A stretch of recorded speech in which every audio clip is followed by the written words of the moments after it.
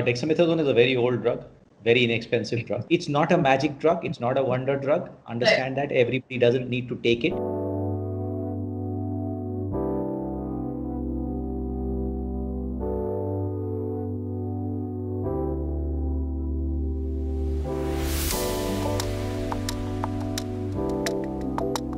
So if you could just talk to us a little bit about what this drug is, and is this a new discovery, or is that something that you have in your practice already been using? Right. So dexamethasone is a very old drug, very inexpensive drug. Okay, it's one of that's the good part of it. I always love drugs which work, which are cheap.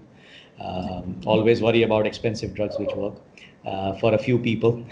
But having said that, so dexamethasone is a steroid, and it has steroids have been used in ARDS. Okay, whenever there is acute respiratory distress syndrome, when there's a damage to the lung, the evidence has been kind of equivocal. Some studies have shown significant benefit with steroids, some haven't shown that amount of benefit in terms of survival. In this case, the recovery trial, which was done in England by the NHS, used dexamethasone, and it has shown to reduce, as you said, improve survival by 33% in ventilated patients and about 25% in non-ventilated patients on oxygen.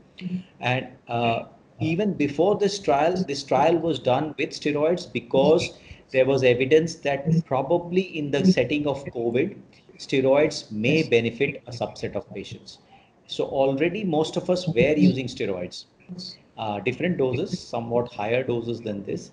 And so this is very good news that a basic drug, which is very cheap and inexpensive, is showing some degree of benefit.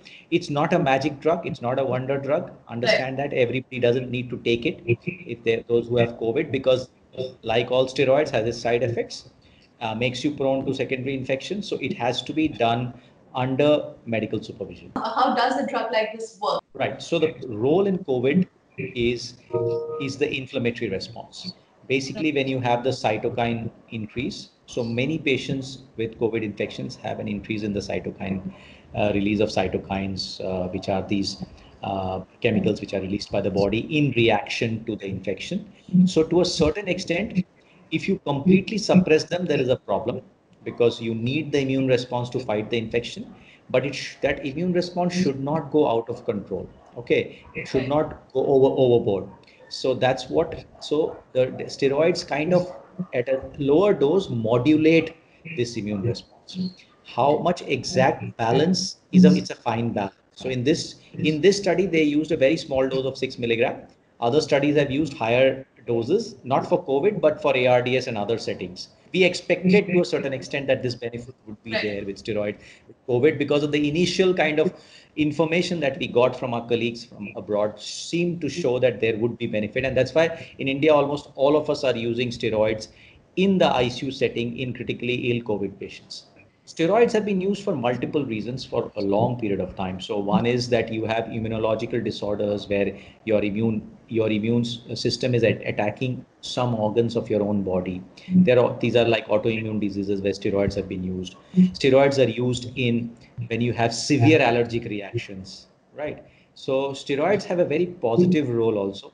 Steroids have been used in severe asthma when you have a severe spasm of the airways of the lungs, etc. Steroids, low dose steroids have been used in septic patients in septic shock, where so when the blood pressure drops, so low dose steroids. And I think this study also is like it's on a large number of patients, and that's why I think that adds to the excitement level around it. I think because the results have been so positive.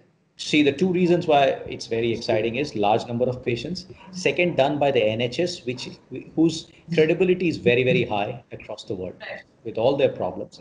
Third, it doesn't benefit anybody else but the patient.